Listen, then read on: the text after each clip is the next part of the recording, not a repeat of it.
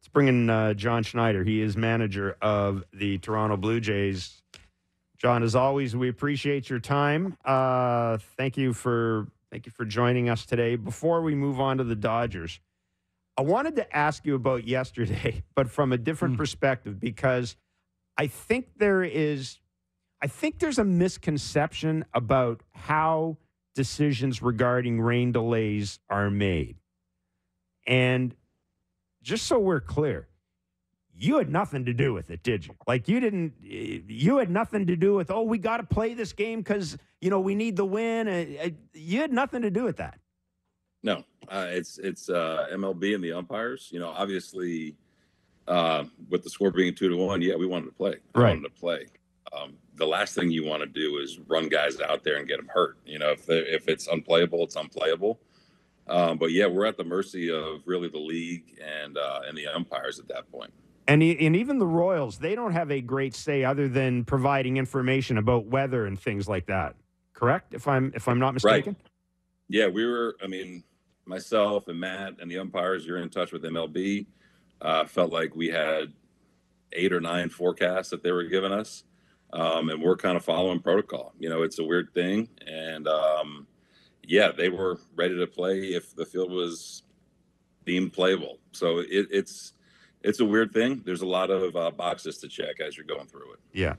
All right, we'll move on to tonight's game against the Dodgers. Whenever a team comes into town, or whenever a team faces another team that has a great hitter on it, a lot of times managers will say, well, the key is to limit the damage that other guys are doing, right? If he's going to hit a home run, it's going to be a solo home run. That might work with some teams. I'm not certain how the hell you limit damage in this lineup. What realistically, what is the approach to facing a lineup that runs 5 or 6 deep? Yeah, that's a tough lineup. Obviously, top 3 especially. But, I think you try to limit damage. You try to pitch to weak contact. These dudes they're tough to strike out. They got really good control of the zone. Against really good hitters, I think it's pitching to weak contact. If they're built to hit homers and score a lot of runs, so you gotta take your outs when you can get them. You definitely not lose focus of the guys that are hitting below the top 3, but you're pitching to weak contact. But yeah, they're tough. They're as tough as they get. John, Alejandro Kirk is 8 for his last 46, a 174 average. What are you seeing with him? Yeah, it's been a tough go for Kirky. I think, expanded the zone a little bit more than he has in the past for sure. And not squaring up his pitches. That happens with hitters. He's so good behind the plate. But we got to get him going offensively to lengthen out this lineup. You know what I mean? So I think it's a combination of what makes him good is his control of the zone, and that's not as tight as it has been. And then within that, not squaring up his pitch when he does get it. You think it's mechanical? Because, I think, you tell me if I'm wrong, but I think when he's going good, he's compact. Everything's close to his body. Hands are, he's like most people, but especially with his body type and what he's trying to do to balls, his hands got to be really close to his body. Just looks like sort of that hand's getting away a little bit earlier, staying there a little bit longer. How do you fix that? Like, you got to play, I think, and the more you play, the more at-bats you get would help. But how do you fix that if you're Alejandro Kirk? Yeah, I can't speak for him, obviously, or speak for G or Donnie. But it's you got to work. You got to work at it. Whether that's more reps off of machine and get that feel, that game-like feel. But you hit the nail on the head. He's good when he's compact, and he can handle the ball in close to him really well. So you got to look for pitches there for one. And, I think to me, it always comes down to what you're swinging at, and I think if he's swinging at pitches where he can handle, it's a different story. That could be said about anybody, but you got to work at it. You know what I mean? And if it ain't working, you got to try something a little different. John, I'm sure you get asked this by the reporters on a daily basis, but when it comes to the lineup, do you have a time frame or a set number of at-bats or just a general sense on when you get to the point where you say, okay, I've got to start doing something different with the the top 4 guys or the top 3 guys? Not a definite number. No, it's not like, okay, we're going to. It's not like do 90 this. and we make a change, right? Right. It's not like, okay, 150 bats are here. We're going to do something different. Right. I mean, I think you have to just really, you look and you say, okay, well, for one, I don't think it's time to do anything right now. Anything drastic. Mm-hmm. I think that what you do is you say, okay, what am I doing to get ready? And if that's not working, maybe, do we have to try something different to get ready? Again, these guys have always hit, and we kind of get where they're at. But I don't think that it's time to do anything drastic. These guys play a lot. I think, off days here and there will definitely help those guys too. And, if there does get to a point, there's no magic number where you got to move some guys around, you do it. And performance definitely matters at this level. So I think there's a lot of work that goes in behind the scenes to say, okay, let's see if we can do something different to get ready. And then if the results are still the same, then you start looking about, okay, maybe we need to move some things around. Is it kind of frustrating? Because, look, I got to think you guys have a better idea than any of us what's under the hood, right? I mean, you just do. And is it kind of – do you almost wish it sometimes you could say, guys, this is what we're seeing, right? These are the state secrets. I'm giving you the freaking state secrets so you'll stop asking me about this.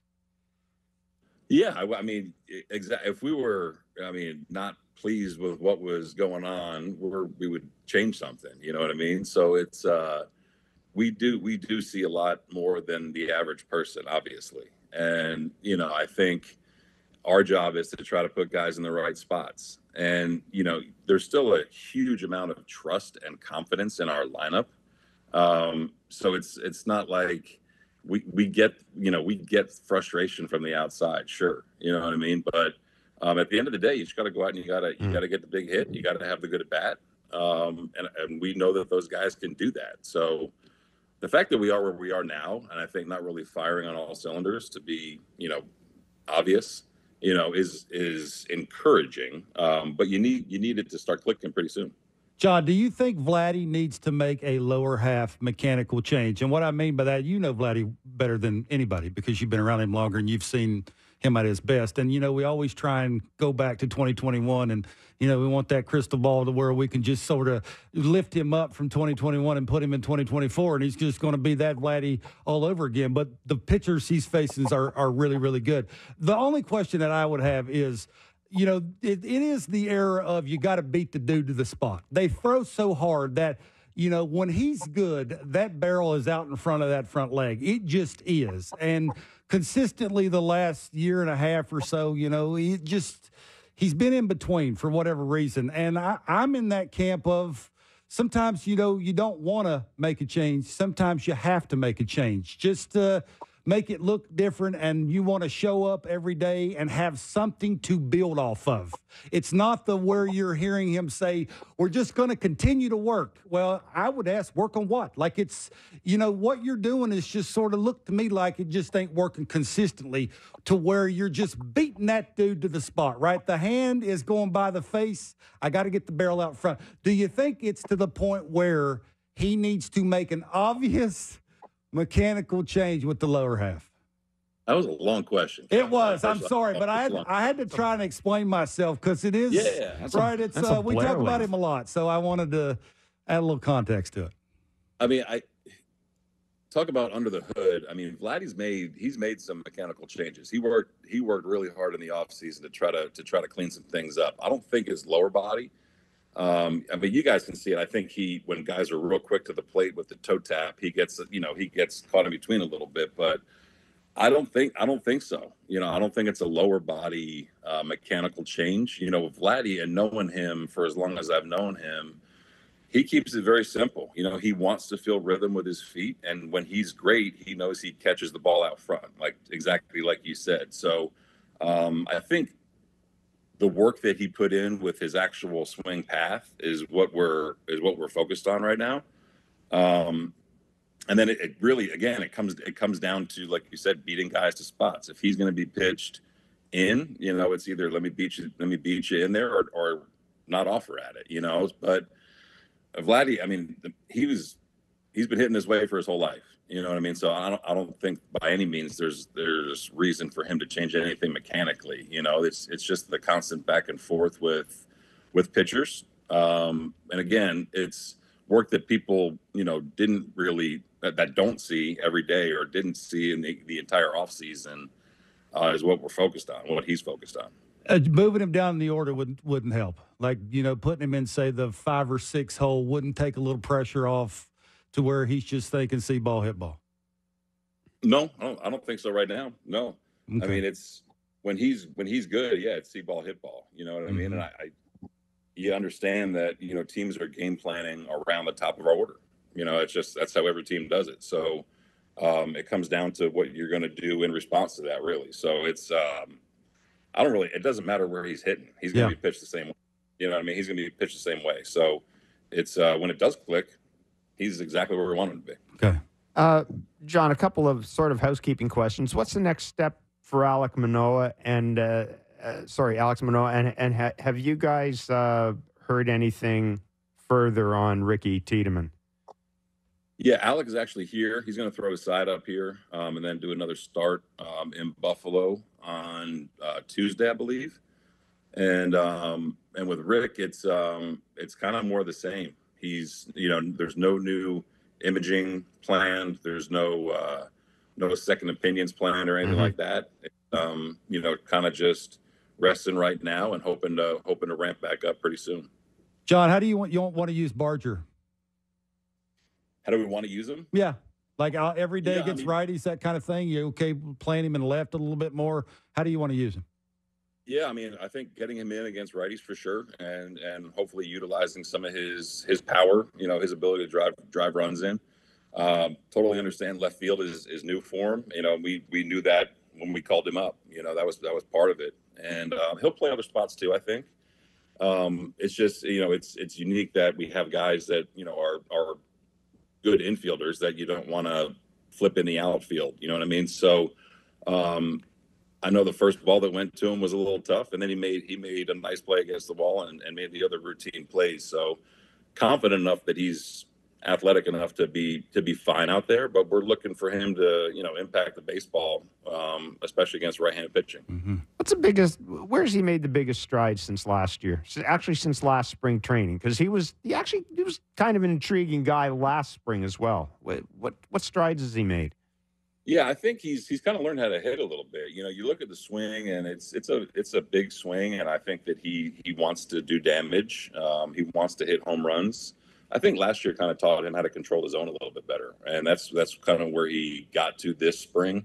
And you know, understanding he doesn't have to sell out for power. You know, it's gonna come because he's a strong guy. So I think going through what he went through last year, you know, he was hurt obviously a little bit, but I think understanding how to control the zone and still be able to hit the ball hard has gotten him to where he was in spring training and obviously what he was doing in Buffalo to start the year. John, I talked to Bo at the field, and Bo was telling me in some counts he's getting a little frisky. Like he wants to get the head out and do some damage to the pull side.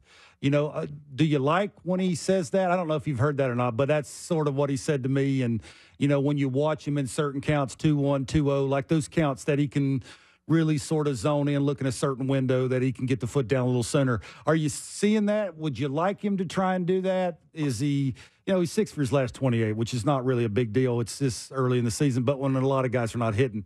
Do you like what you see from him so far? Yeah, I mean, Bo's at his best when he's taking good aggressive swings. And I think just when he's getting pitches that he can really handle, that's when he's elite. You know what I mean? So I think it's him understanding how he's being pitched a little bit, you know, as he gets older. And I think being around JT a little bit and talking hitting, you know, there's going to be times where guys are going to come in because you can handle, you know, inside outing a ball to right field. And yeah, you can take a shot, but I want